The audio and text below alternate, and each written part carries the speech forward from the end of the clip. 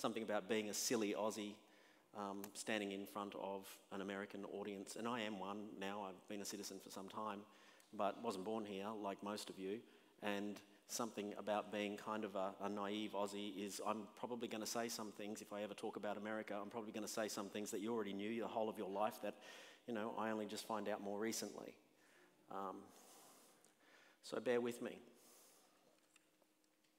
I want to talk about the year 1814.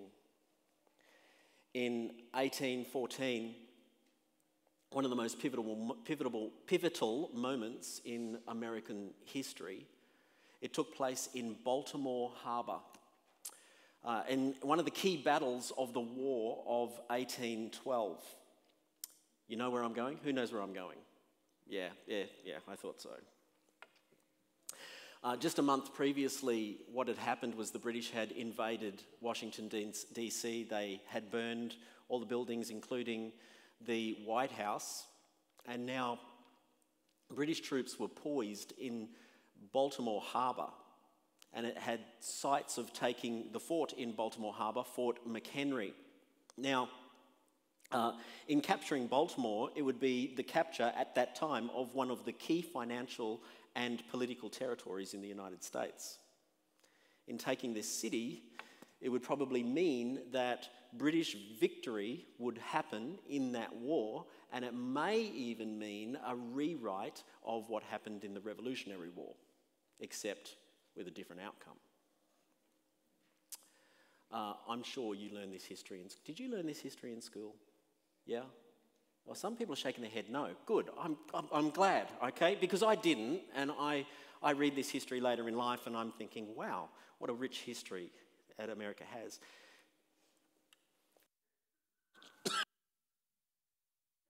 Excuse me. Sitting on one of the British ships was an American lawyer. His name was Francis Scott Keyes. He had just negotiated with the British the release of a prisoner that they held, that they were in fact going to execute.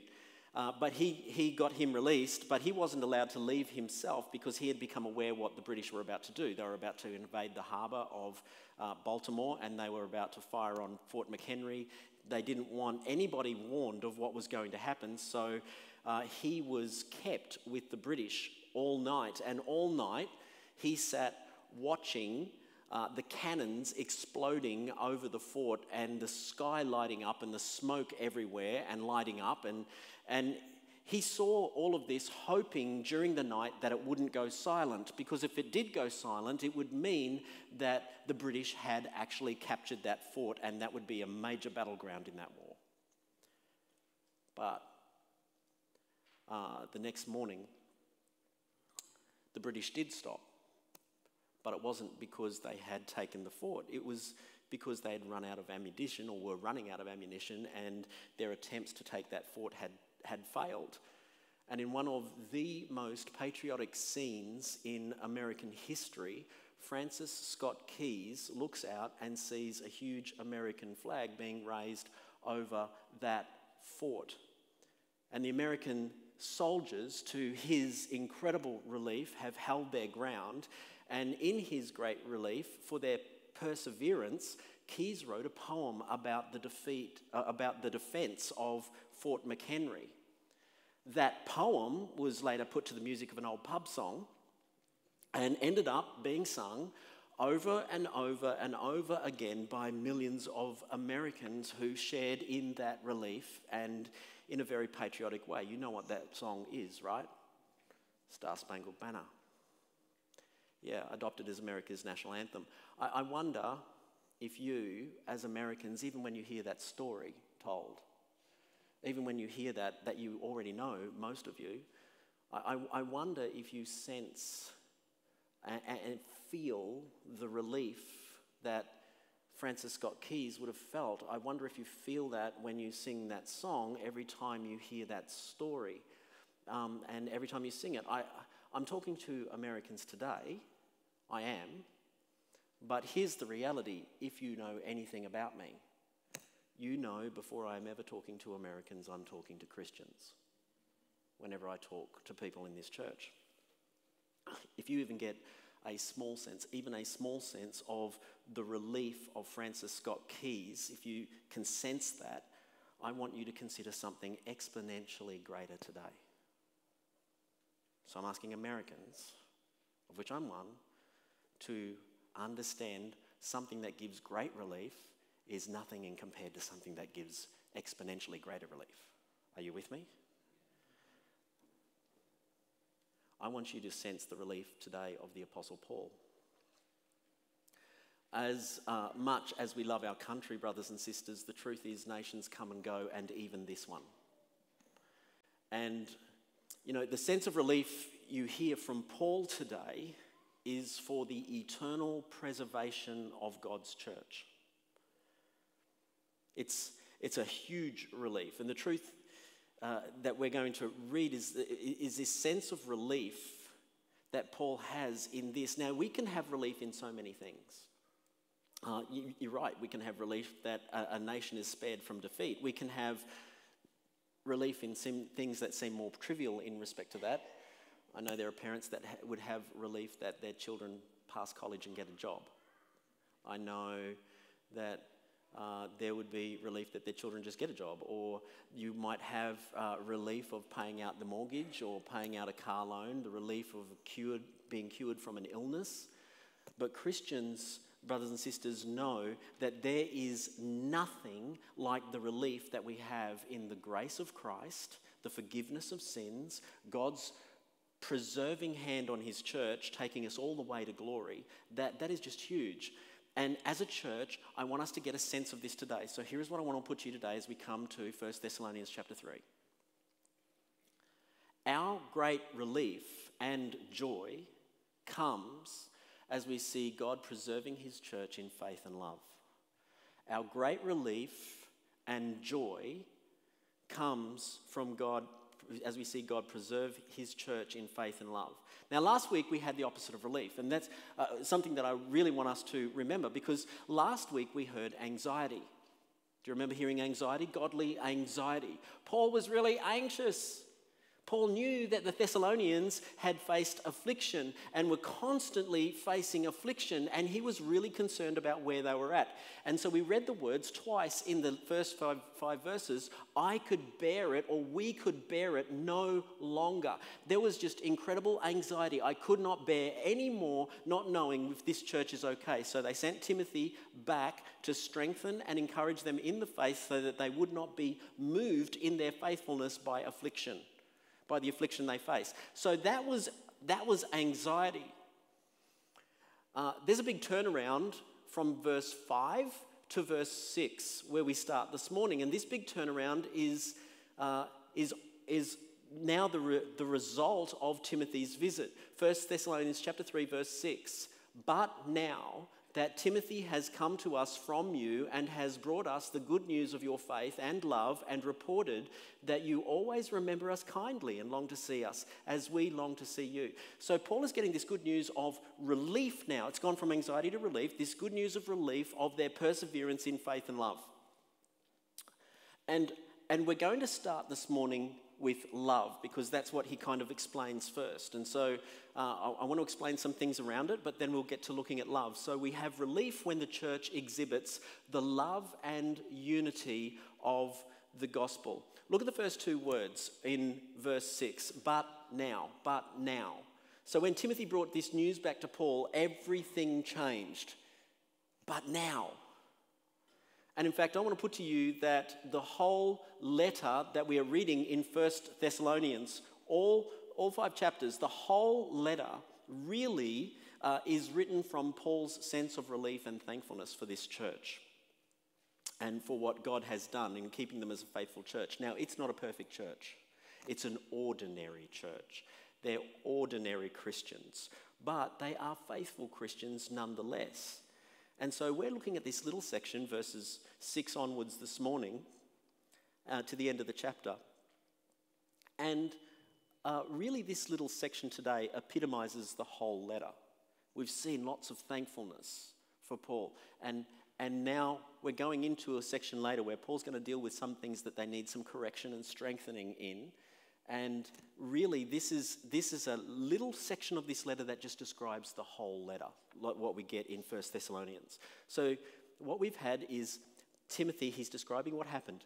I was worried about you. I was anxious about you. We sent Timothy back to you. Timothy has come back now with a report, and he's given us a report that talks about two major points of relief for Paul. There's the good news of this church's faith and the good news of this church's love. Good news of your faith and love. That's what we see in verse 6. Now, if you skip down to verse 7, just look at verse 7 for a moment, you'll notice that Paul also says that for the reason that they have been comforted, they've been comforted. That's the change in Paul. So, but now, because of what's come to us from Timothy, comfort. So he's gone from concern to comfort, from anxiety to relief, and this is now being described, his relief. And it's because he received good news from Timothy. I know that Paul really is pretty simply saying that he's received good comforting news. I'm happy about the news that I've received. But you know what? Here's what I can't look over. Paul uses a very specific word in the way that he describes that he's received good news. And that word that he uses is, I've received a proclamation of good news. The original language, it's the word euangelizo, which is the proclamation of good news. It's the word that we use for gospel. The proclamation of the gospel. It's good news. And he's saying that he wants us to understand that there's a sense of relief in the news that he is getting that is the same sense of relief that you get from understanding the gospel. It's that good news. It's the gospel. It's like gospel news. Now, I know how Paul's using it, but I think it's also intentional that he's using this language. Let's not forget here something as we think about this. The good news Paul is now getting, it's the very reflection. It's the very reflection of the good news that he had originally brought to them. Because there's a sense of relief in it. You know there has to be relief in good news, don't you? Right? Otherwise it's just news, isn't it? Okay? You're here this morning, that's just news. But you're here this morning because you're not somewhere else doing something with pagans ignoring God. That would be bad news. There's a sense of relief that you're here this morning. Okay? That's good news because there's relief in it. That relief that they know, that these Thessalonians know, they know relief from the good news about Jesus that was brought to them, and it's such relief they're able to stand in that good news in the face of affliction. Because nothing else will bring them relief like this good news. That's what true relief of the gospel does. Now, before we really start getting into how Paul sees the love and unity in this church, I just want to divert just for one moment. I know it's not the main point of the text today, but I just want to say this to us as we just look at this word that's in the text. Let's not, brothers and sisters, when we hear about the relief of the gospel, and Paul is getting a sense of relief of the gospel too. It's a relief of the gospel in the lives of the Thessalonians, and they've had the relief of the gospel itself. Please, can we understand something? Let's not ever expect to see people walking solidly in their faith if we preach a gospel that is void of relief. Please, let's think about that.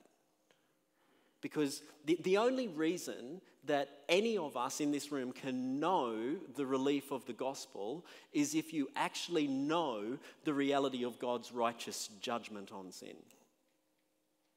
You know what brings you relief, what you are relieved from. That relief is only substantial when we know that God's judgment is actually eternal. It gets bigger, doesn't it? Eternal relief. You know and can only know relief when you realize that there is actually nothing, there's absolutely nothing you can do to save yourself from the wrath of a holy God. Nothing. That's relief. You can only know relief when you know that there is actually no other substitute for you than Jesus, who has no sin of his own, who can substitute himself to pay our unpayable debt. That brings relief. There's only no relief that we can know that We've been reconciled to God because he has actually accepted, the Father has accepted the payment of the Son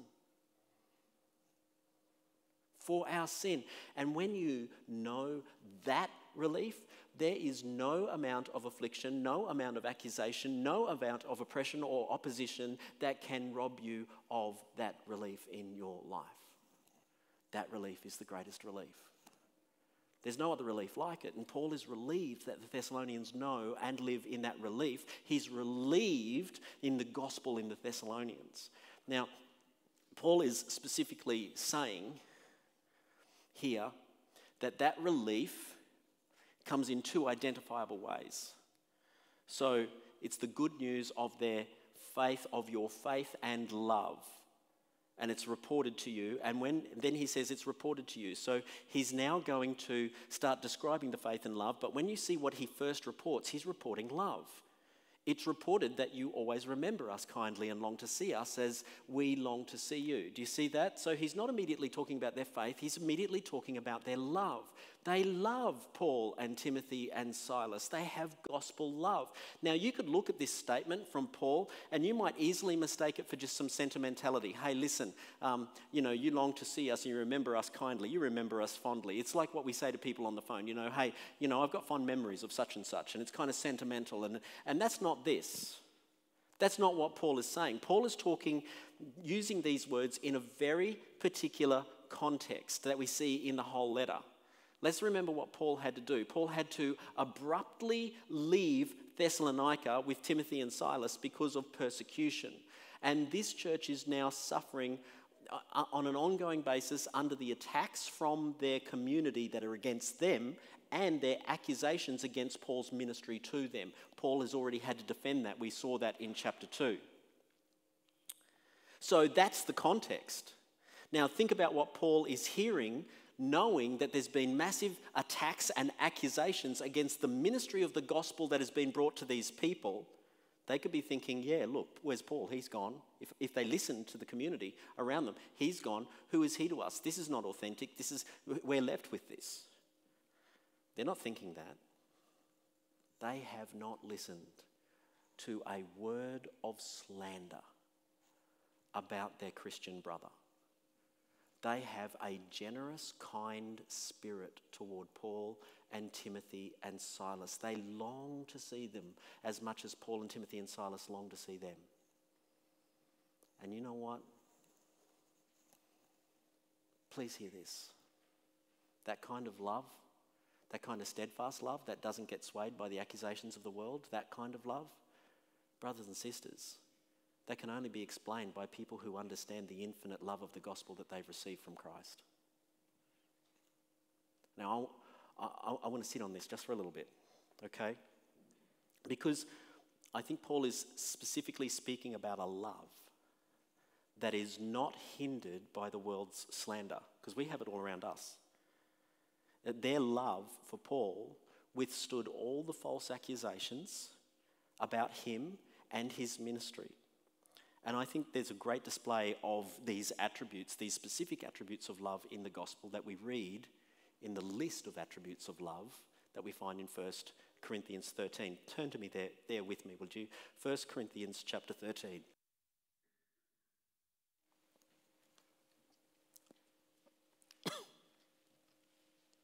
First Corinthians 13, verse 4 to 7. You know these words well. If you've been to any wedding, you've probably heard them read. Love is patient and kind. Love does not envy or boast. It is not arrogant. It is not rude. It does not insist on its own way. It is not irritable or resentful. It does not rejoice at wrongdoing. Rejoices with the truth.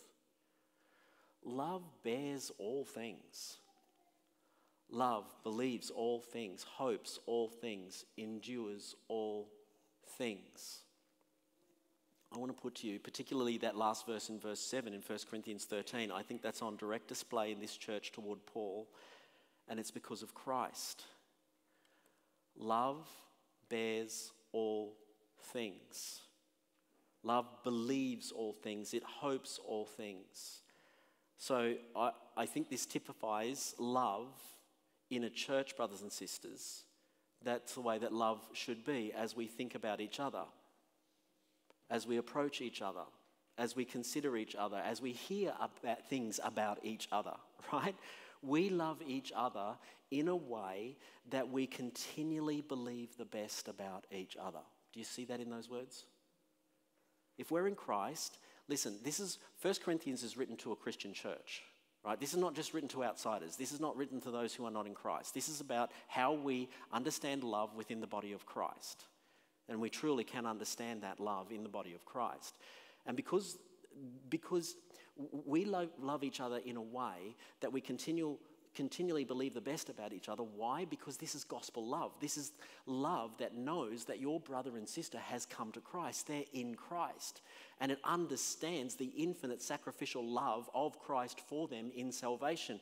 We believe that Christ is working in them. We can have a hope and a belief about other Christians in a way that we can't think about non-Christians because of Christ. Right? That's why that our first inclination when we are thinking about Christian brothers and sisters must always be to believe the best. To believe the best, to hope all things, bear all things, believe all things. That's our first indication. Look, I know we're sinners. I know we can let each other down. I know that can happen. And we need to be vulnerable that way because we're commanded by love to be here first. And then believe that even if somebody leads us wrongly or lets us down, that because Christ is in them, because of this love, it can be put right. Mercy can be given because Christ gave us mercy. It's the love that these believers have from the gospel. It won't allow them to be distracted by the slander of the world because their love for their brother in Christ bears and believes and hopes and endures in Christ. My first inclination about you, brothers and sisters, is never to be a negative, cynical view. It is to be a hope and a belief that Christ is working in you. I think it's really, really important. Do you know what I'm always blown away by? Why did Paul ever bother to write the first letter to the church at Corinth? Why? Think about the church at Corinth. Just think about that for a moment, okay? It's a pretty yucky church. There were some ugly things happening, don't you think? Ugly things. Divisions, immorality, gloating over sin, greed, lawsuits, struggles for ascendancy. That doesn't sound good. And you read the letter and you see all of that, but then go back and look at Paul's introduction to this letter to the Corinthian church, his introduction to this first letter. 1 Corinthians chapter 1, verse 4 to 6. I give thanks to my God always for you because of the grace of God that was given you in Christ Jesus, that in every way you were enriched in him in all speech and all knowledge, even as the testimony about Christ was confirmed among you. How on earth can he write that? How can he write that? Because he can write that because if this church is in Christ, he can believe the best about them in the way that they will hear his correction, repent of their sin, and honour the Lord. And because of Paul's love, he approaches a really messy church that repents and changes. Go and read 2 Corinthians, and you'll see a change. Because of that, and the Christian love, gospel love, that's confidence in each other because we have confidence in Christ, and that's exactly the way that this church is loving Paul. Are you hearing that? Are you hearing that? It's beautiful. It's our first impression of every Christian that we meet. It's the way that we deal with each other on an ongoing basis. But Timothy talks of the good news of love, but not just that, of faith and love. And so we move into faith. And secondly, I want to put to you that we are relieved when the church exhibits steadfast faith. Look at verse 7 and 8 with me. For this reason, brothers, in all our distress and affliction,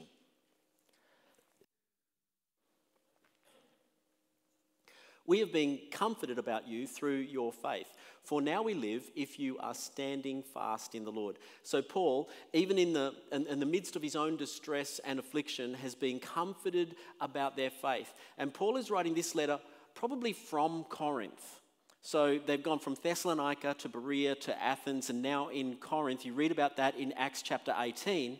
And let me tell you, Paul in Corinth was undergoing some of his own hardships. He talks about all our distress and affliction. It could mean a number of other things, this distress and affliction, but it could also mean the distress and affliction that he's facing right there and then in Corinth as he's hearing this news and writing a letter back to Thessalonica.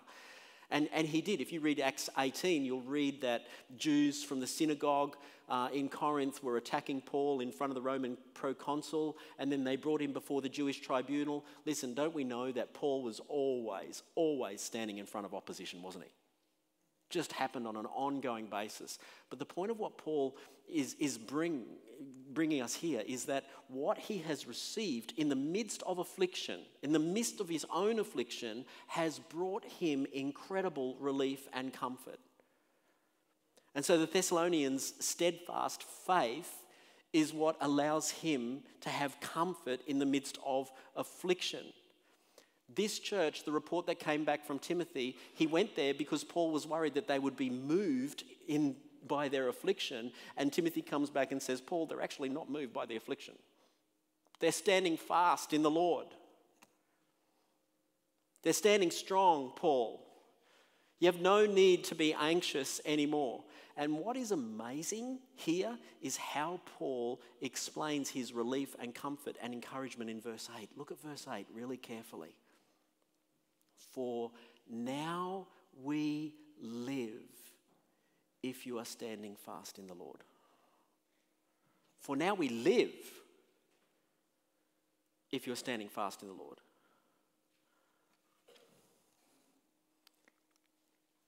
Some of us are like that with coffee. Aren't we? Get up in the morning, don't know how I'm going to make it through the day. Go to your espresso machine, make your first cappuccino. That's what I do. Now I can live. And you would say to me, you are being ridiculously overdramatic, Stephen. Of course you can live. That's silly. We're talking about a caffeine substance. Get over it. You know, that's just overdramatic. I want to put to you that Paul is not being overdramatic. It's got nothing to do with overdramatic comments like that. He's making an intense comment. It's intense. It's intensely real what he is feeling. It's the intensity, all the intensity that he can muster, because in the circumstance of his own distress and affliction, he is hearing news about Thessalonians that is like life-giving air. I can breathe again. He hears it, and it's like the breath of life in him. That's how much he loves the church. That's how much he cares for the church, cares for the souls of the church. That when he finds out that someone is standing fast in the Lord, he can breathe. Wow. It's not just about distant friends. People that I know that are in Thessalonica. It's about the way Paul always sees his Christian brothers and sisters. And I think the way he sees anybody, but really the way he sees them in relation to Christ, he sees not just distant friends, he sees the eternal souls of those he loves. The eternal souls of those he loves. And by the way, I want you to look at those words carefully again, because it says, for now we live if, you see that word there, if you are standing fast in the faith. Now, that can actually be translated as the word since. If or since. I want to say that it probably has more of that type of reflection here. We can live since you are standing fast in the faith. We can live because we know that. That's the true relief that Paul has in a church that is truly, what he's saying is, you've truly come to saving faith. You're not being led astray by the world. You're standing firm. You're there. Despite opposition, you're there. You're showing me that it's actually real, that your faith is actually real. They're standing in faith, authentic, persevering faith. I can live, I can breathe. What a relief. Some of you are parents in this room. I'm a parent. I can immediately sympathize, just like you. Because Paul has had anxiety and relief. What over? The saving faith of the church. I know what it is to have the anxiety about where a child is standing. And I know what it is to have the relief about where a child is walking in the Lord. If you're a parent, you know that. And it's intense, isn't it? It's intense. And that's what Paul sees these people as like his children. Imagine if we had this type of intensity of anxiety and relief for everybody we know, especially the ongoing faithfulness of the church. Imagine if that was us. So when you read Paul's other letters, just go and read them. I think you hear it regularly in Paul. He might not always say, it in these words, now I can live, but you often hear Paul in his letters saying, hey, your faith, the fact that you're standing in your faith he'll use words like it's refreshed me. It's refreshed me. And that's a priority of understanding, by the way. It's a priority in the importance of an eternal soul. And I want us to really understand that. Because, brothers and sisters, I'm thankful that we've got Baby Bear underneath here that is operating and doing what it's doing. I'm thankful when I see a mum and dad coming and getting some of the needed supplies from Baby Bear. I'm thankful when we supply them. There's a box out there. Great. Please do it. It's encouraging. It really is. Please hear me on this.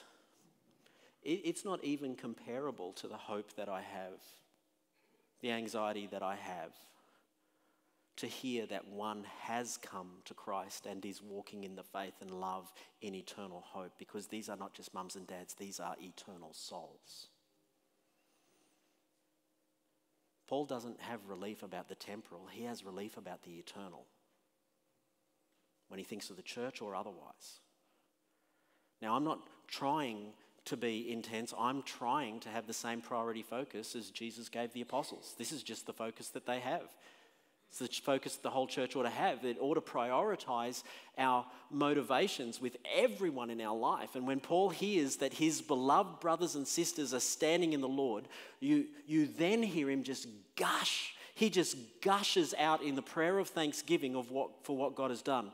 And so lastly, let's look at this. We can be overjoyed to know that God will perfect his imperfect church. Look at verses 9 to 11 with me. For what thanksgiving can we return to God for you?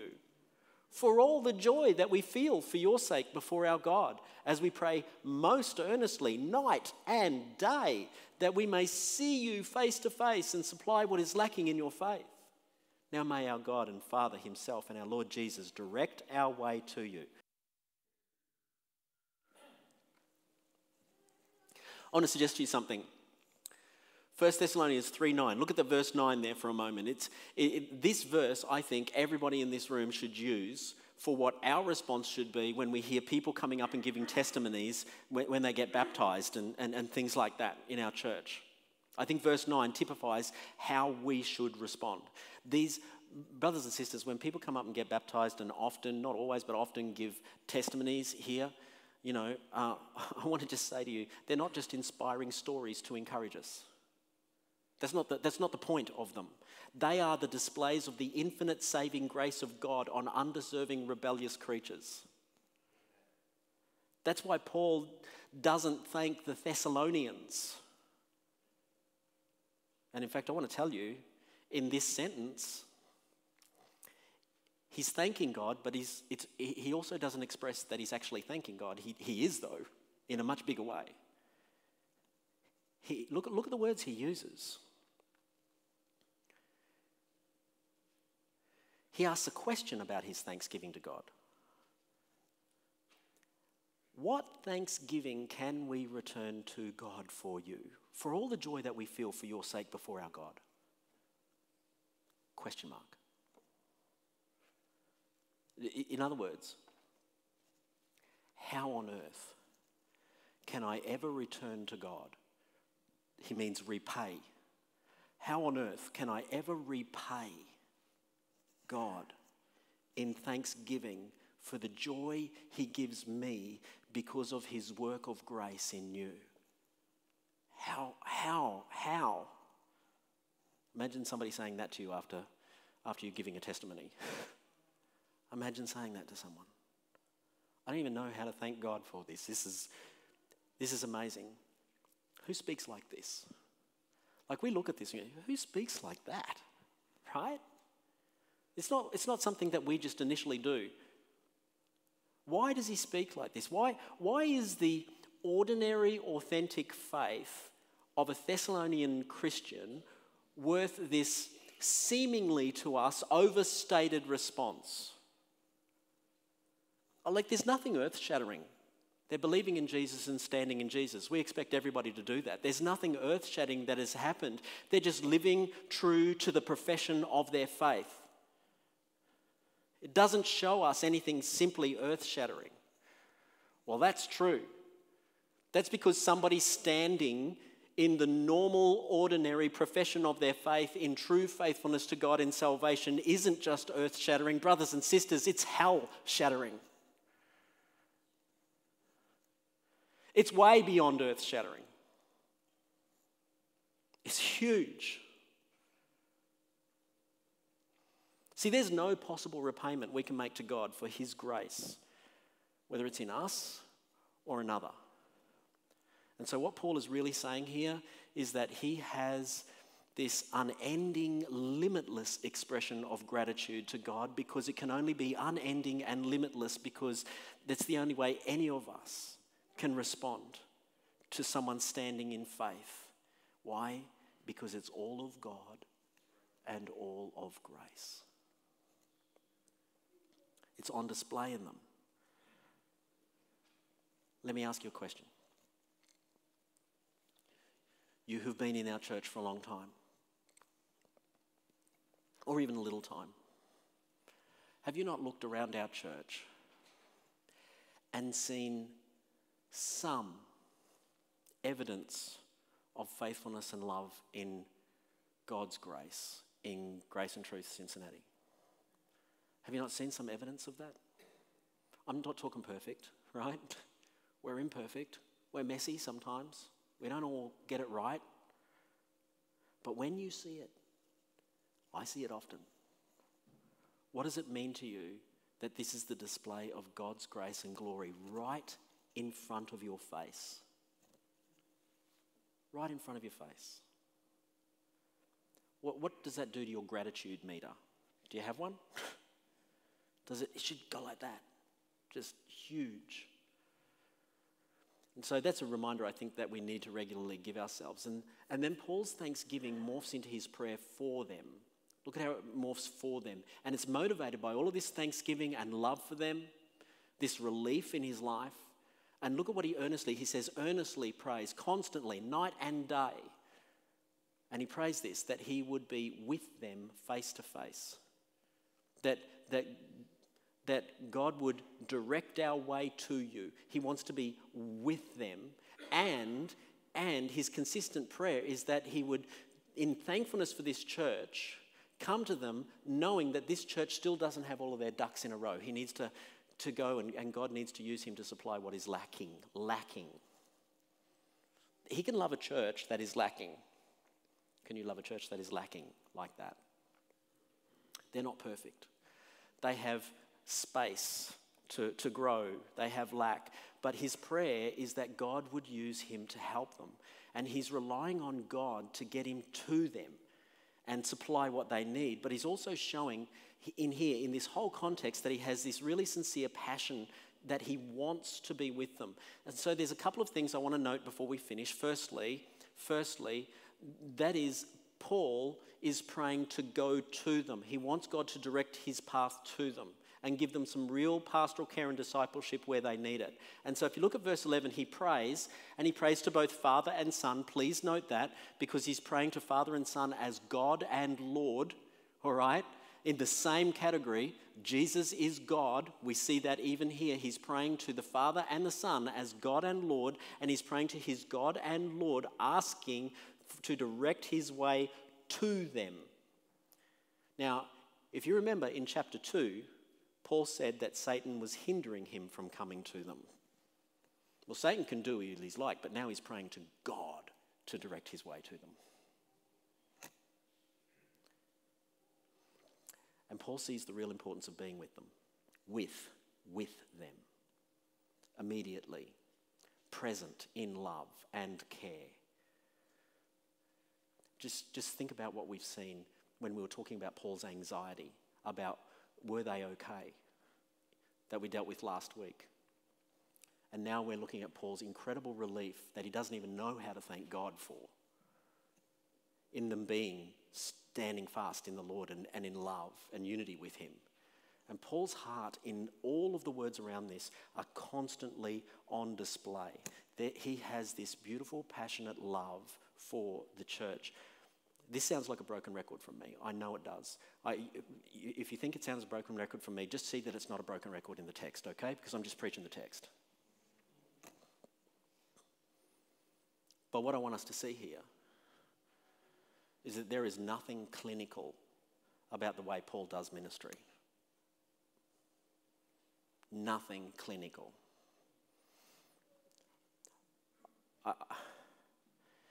So it's not authoritarian. He could use that, he's an apostle. It's not just authoritarian or directional, it's not just informational. It's intimate, it's loving, it's familial.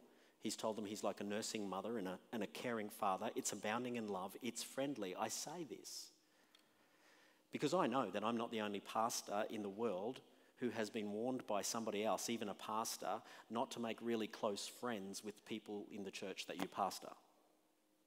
Joe, did anybody ever say something like that? Yes, see? And I bet you Jeremy's heard it as well. Be careful, don't make too close of friends with the people that you pastor in the church. Read Paul. What rubbish. That's a direct contradiction to the intimacy of pastoral ministry seen in Paul. Listen, would you hear me really carefully? I think I speak for all of the elders here. You are our closest loving friends.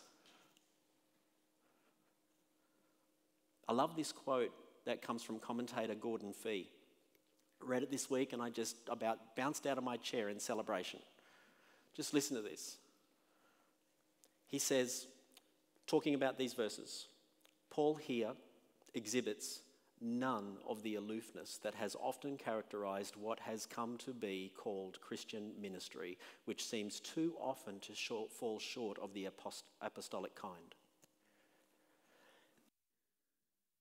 What he's saying, and amen to that, is that apostolic ministry is friendly, familial ministry that has the most intimate, deep love that you could possibly have.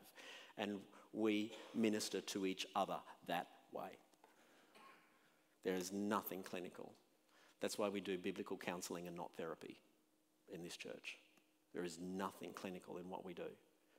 Secondly, not only is Paul's ministry not clinical, the love that Paul has for this church, it's not diminished by the fact that this church still needs some help and correction. They have lacking. And so his love motivates his desire for God to use him in a way that he loves and cares for them by providing what they need. It comes from God, but he's the means. And so right there is this type of pastoral eldership ministry that we must grow and maintain in our church, brothers and sisters. And our eldership, I want to tell you, really want to be accountable to that, about that to each other and to you. That we have this type of ministry, that motivated by love, we want to come alongside you in whatever you're going through. Whatever you come to us with, it doesn't matter. Whatever lacking there is, we're going to count it a loving privilege to jump into whatever mud you're in with you. With you. Whatever it is. We're going to count it a blessing, a privilege to walk with you through it as we seek God to supply whatever is lacking. Please don't be embarrassed. Please don't think you're going to be shocking us. Please don't any of that. Come to us because we love you and we want to walk with you through it. Whatever you think it is, every reason that is in your head right now, I can't talk to the pastors about this. Throw it out. We love you and we want to walk in the mud with you. We want to supply by God what is lacking. Why? Because your eternal soul is worth everything to us. Now, as we finish, we need to finish right now, really quickly. You can ask what is lacking. We get it in verse 12 and 13. What is lacking? Well, it seems that they need to grow and abound in love for each other and for all. There's one thing. 2, in verse 13, they may have their hearts established in blamelessness and holiness before our God and Father, and at the coming of our Lord Jesus with all the saints. So verse 11, there's a way in which they need to grow in love. Verse 12, there's a way that they need to, verse 12, they need to grow in love. Verse 13, there's a way that they need to have their hearts blameless. Now, blameless is before mankind, and holy, that's before God. They need to walk with blameless and holy hearts. That's their thinking, their volition, their will, their desires, those sorts of things. The way that they need to grow in that. And then in verse 13, in doing that, they need to do it in a way that they prepare for the return of Jesus. They need to do more to understand the right understanding of the return of Jesus and preparing for that day. Now, the next event in the church calendar, always for Paul, is the return of Christ in judging the living and the dead. That's the next event you always see in Paul. Getting them ready for the day when Jesus returns with his saints, or more literally, holy ones. Now, we don't need to consider that any further today, and there's a reason, is because what Paul has just described, he now goes through point by point in chapters 4 and 5. So we're going to that from next week. Let me conclude. Think now for a minute of the relief of the heart of Francis Scott Key's seeing the flag raised over Fort McHenry after the British onslaught all night. That everybody sings before baseball matches. Brothers and sisters, I hope you can see a difference. The relief of a flag over Fort McHenry that we sing about, or the relief of a church standing strong in the relief of the gospel. That's a difference, isn't it? Do you see that difference? Look, I'm not just what I'm really doing, I'm illustrating an uncomparable difference, knowing that someone is actually living authentically in Christ compared to anything else in this world. That's the difference between the patriotism of a flag, which is really big for a lot of people, and this difference, the inability of an apostle to even have the words to know how to repay God in thankfulness for his grace. Compared to the relief of the gospel, everything else is minuscule in comparison. Do you realize what Paul is saying that we can have relief and joy in? Just look at these words from Matthew chapter 16. Talking to Peter, he says, I tell you, you are Peter, and on this rock I will build my church. And what is Jesus doing? He's building his church, and the gates of hell will not prevail against it. But what about this work that Jesus is doing in Philippians chapter 1, verse 6 that we've heard before? I am sure of this, that he who began a good work in you will bring it to completion at the day of Christ Jesus. Does that verse give you relief? Is that the most good, glorious relief that you could ever have? And Paul says, I need to be with you and helping you. And all of this says this. It says that we need each other. It says that the church is vitally important. It says that we only persevere and grow as we trust and rely together on Christ. We have something so important that we must protect and care for in the church, and we must never be clinical in our ministry to each other. And it lastly tells us that the most important community preserved in the world is the church. And praise God, he's done it for 2,000 years. Our great relief and joy comes as we see God preserving his church in faith and love. Let's pray.